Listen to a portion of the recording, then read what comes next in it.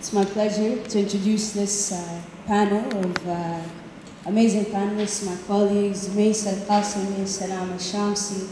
Meisaء is the project manager of Guggenheim Abuظبي, and Wسلامة الشامسي is the project manager of Zayed National Museum. And of course, we have the amazing artist Ahmed Mاطر with us on stage, in from Saudi just this morning.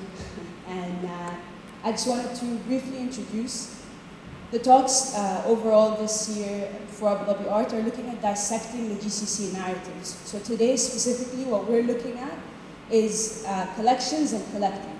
So I hope you enjoy the talk, and please feel free to have questions at the end of the panel. Thank you.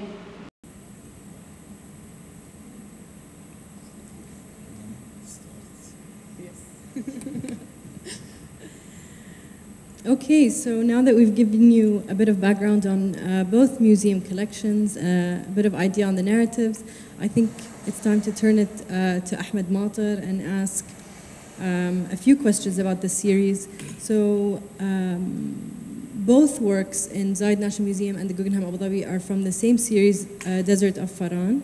And I know there's something very interesting about the title of this series, so maybe you can talk about that.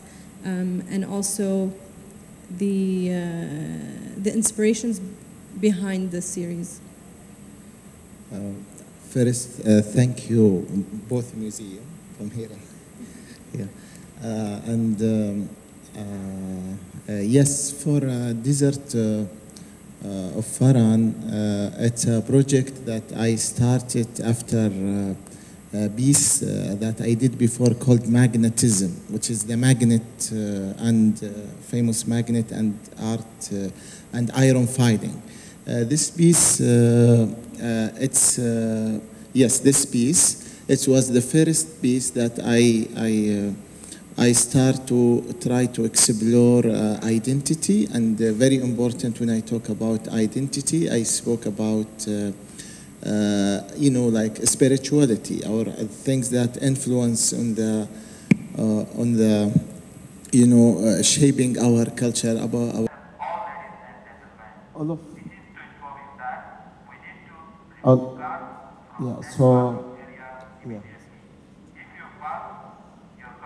So. Yeah. This is part of 100 found object now.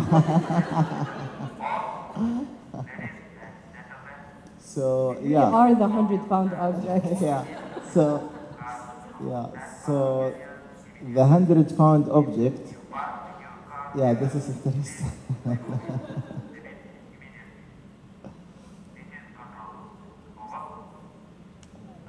Maybe it's a secret.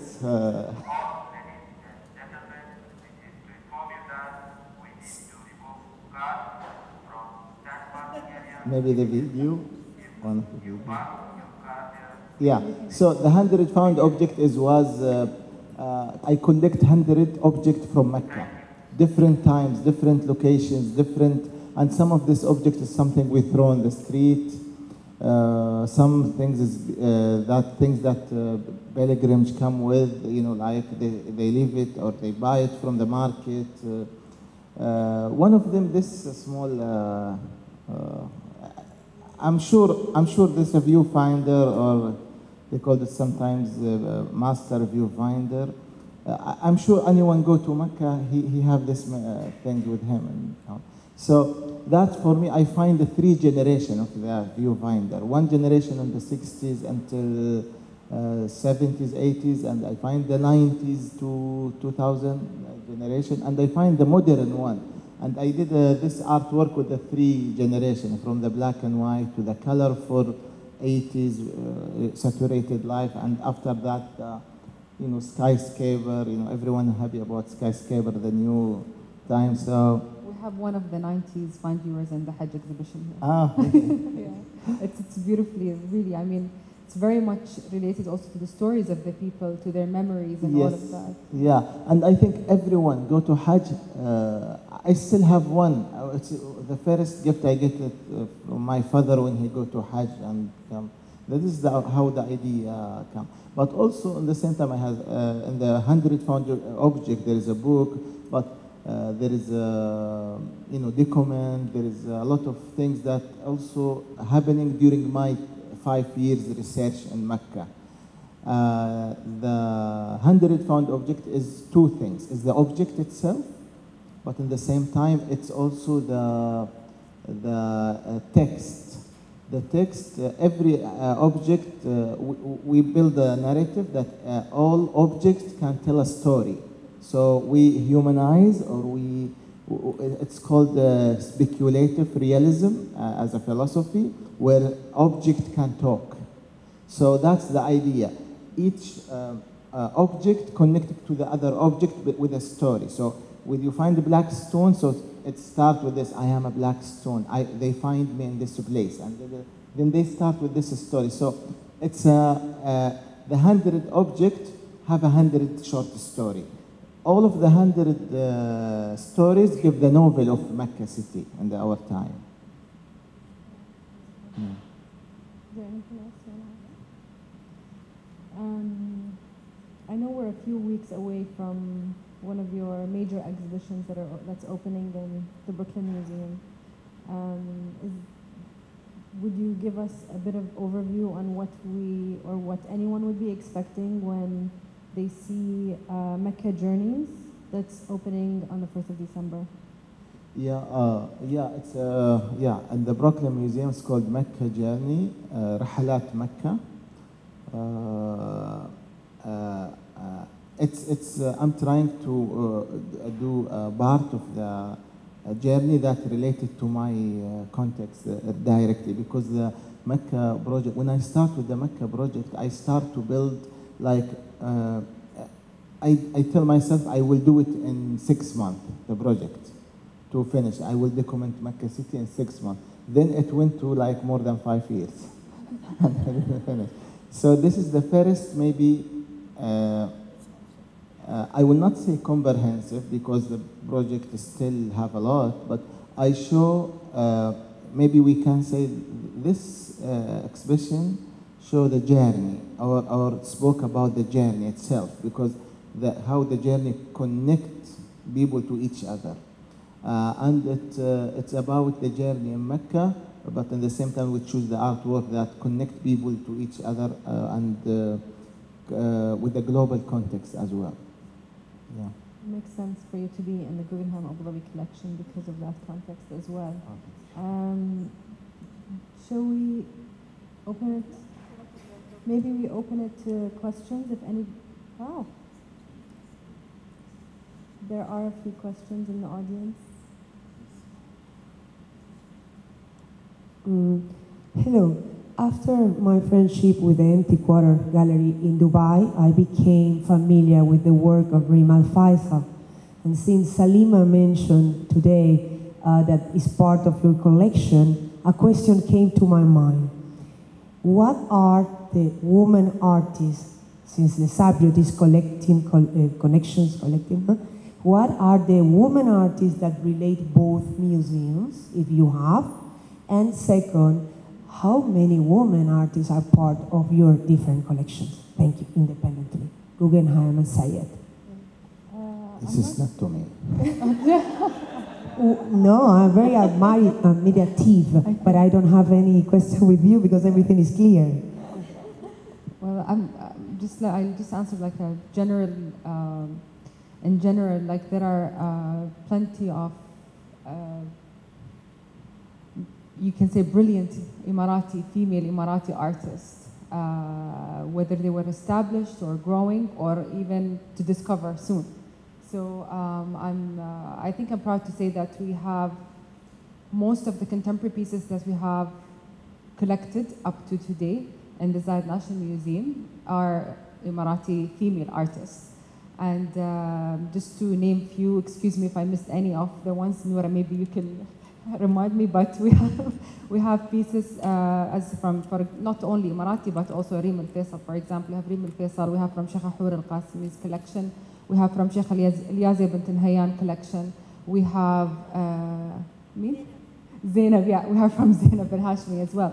So these are just a few, yes, Arwa Na'mi, of course, her installation in the Hajj Memories of a Journey exhibition. So these are just few names that I can really, on my mind right now.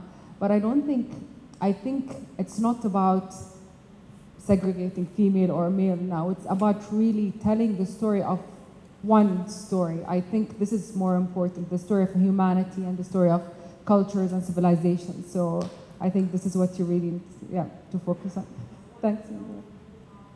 We don't, but No, the Guggenheim yeah. Abu Dhabi definitely focuses on female artists, especially ones from the 1960s that didn't have a time, didn't have a moment in history at that time for them to be credited. And there's many of them that are in our collection.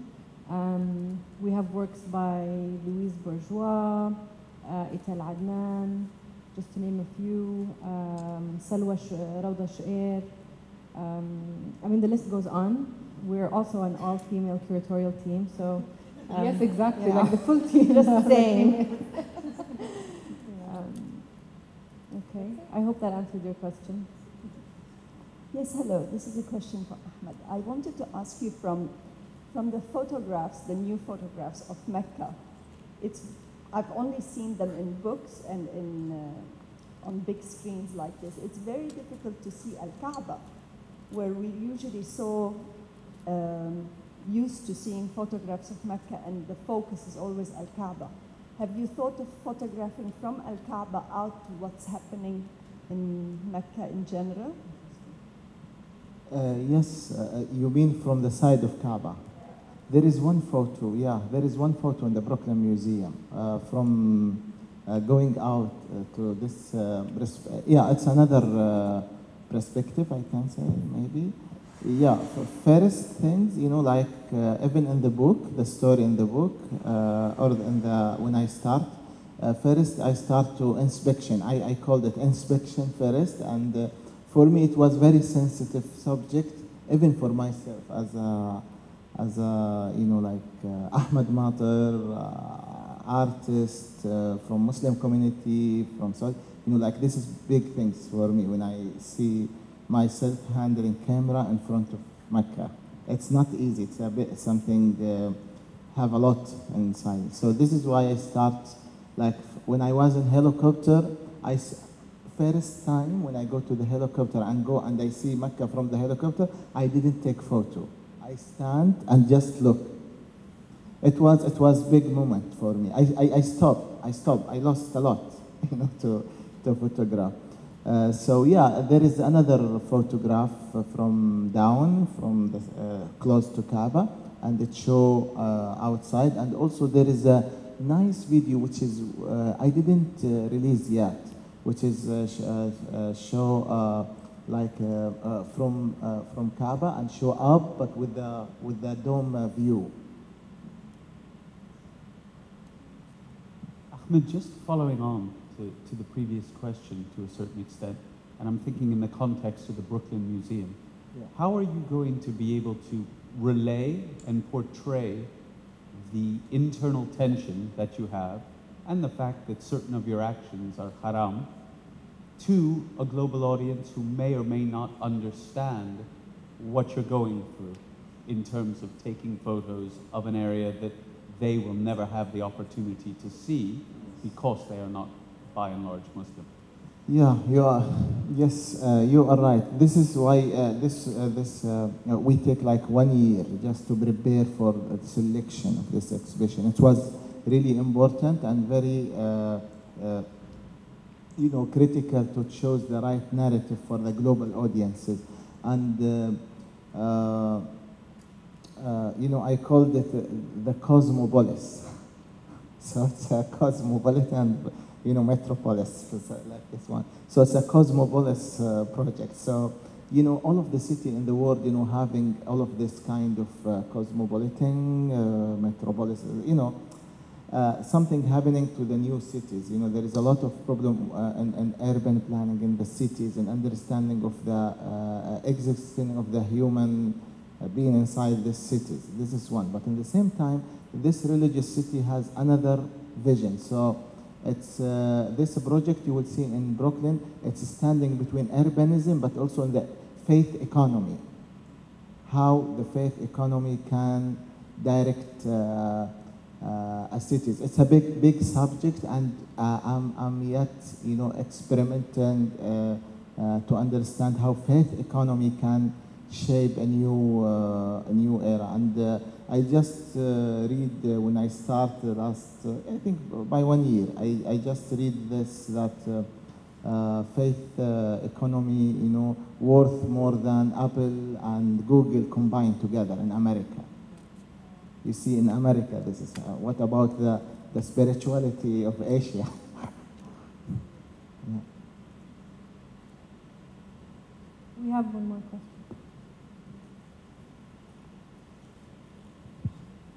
Hello.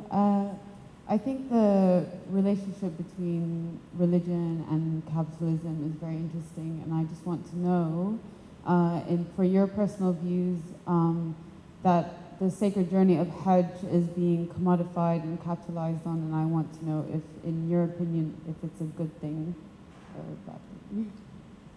Yeah, maybe the first cause why I did this research.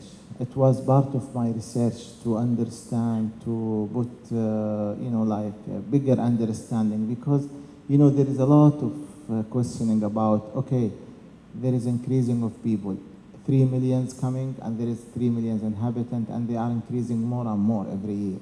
But how this could be planned to accommodate all of this number? It's a big mission. And at the same time, this is the right moment? Also another question. And this is, we should ask ourselves usually about how and when all of this, construction and what's happening also in all of the cities outside, is it fit or is it can be the right model to learn from? It's a big question, and the book, like the book is not answer, it's just a commentary about how I understand all of this. Yeah.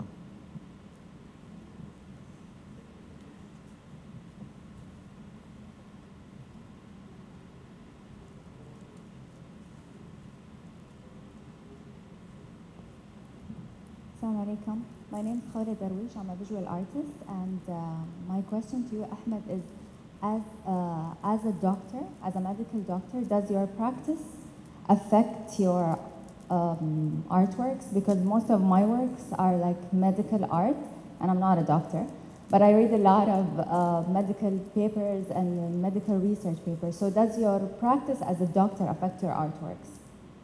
Very interesting. I want to see your artwork now. Yes, I start also, there is a lot of my artwork. I use the X-ray in hospital for exploration. I use the prescription. There is an artwork, I think the orientation of my practice in art connected, without, like unconsciously to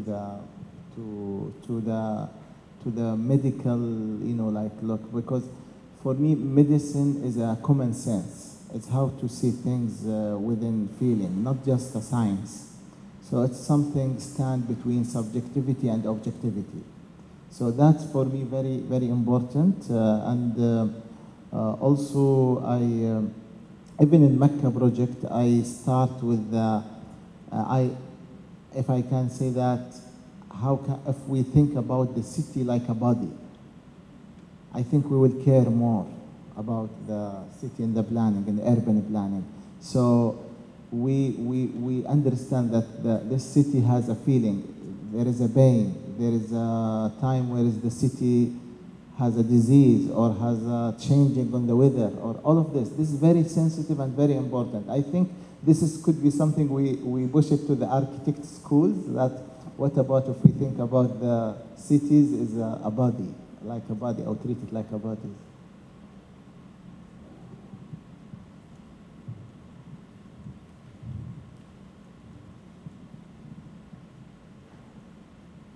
Assalamu alaikum. My name is Zayed. I'm also an artist, but a businessman as well. And a lot of the work that I used to do, especially in Abuظbي, was community-based. And there was a joy in executing these programs because it's a lot of work, you know, step 1, step 2, A, B, C, 1, 2, 3, before a final result is achieved. I'm sensing a similar thing here because you talked about the journey, you know, that one has to take at Hajj. You talked about the permissions that had to be done and obstacles overcome for some of these aerial shots to be done and approved by the government. So I guess my question to you is, what's more enjoyable? The final product, the photo, or the journey for you to make the photo? Because it must be a considerable journey, and it probably is a reflection also of the product itself. Totally the second, the journey itself. You know, the destination, you know, the journey is the destination, usually. Yeah. I think, yeah, the most enjoyable and the most interesting part is the journey itself, you know. And when you have a journey, you will not stop. It's all about the process of making. Yeah. I think context, life, and this is what about art. You know, the final product is take you to the journey. Usually, it's what they call it, a dalil, يعني dalil, if I can say that. The result, the final result is the guideline or the mirror of the journey. Yeah. So yeah, I think the journey is the final product artwork is like symbol or something that reflect all of the things behind it. It's connected, but for me personally, is the journey itself. And considering that you did so much community work before with the yellow cow and everything. Yes, and people still, you know, a lot of people still remember this, and this is why also we create, and also at the same time we inspire from the artists before, and also inspiration will go to the future for the generation, and that's it. Shukran. Thank you.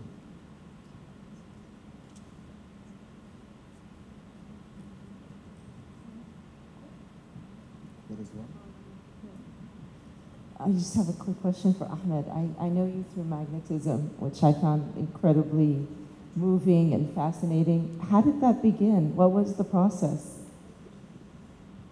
You know, it's very simple, very, very simple. It's the school. We play in the school with the magnet and things. Then I find it. I remember just when I was doing the, you know, like move under the table, put the magnet and move the magnet like, and this is for me was the people. That's the beginning. But after that, when I start to find a way to build this, because a lot of people, you know, I mean, my family, the people around me, they say, when you go to Mecca, you know, you will feel attraction. This is a famous saying in our community, you know, like in society. So that's the idea. Then I start to build it very simple, just iron filing and cube of magnet, this cube of magnet. Then with a twist, then you have this, you know, feeling. Statement. The statement, yeah.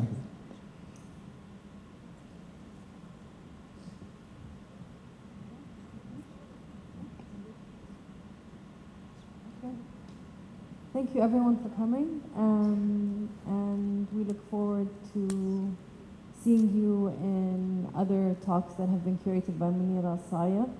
There's a fantastic program, and I saw the listing is available in the Canvas magazine for the week, so please pick one up on the way. Thank you. Shukran.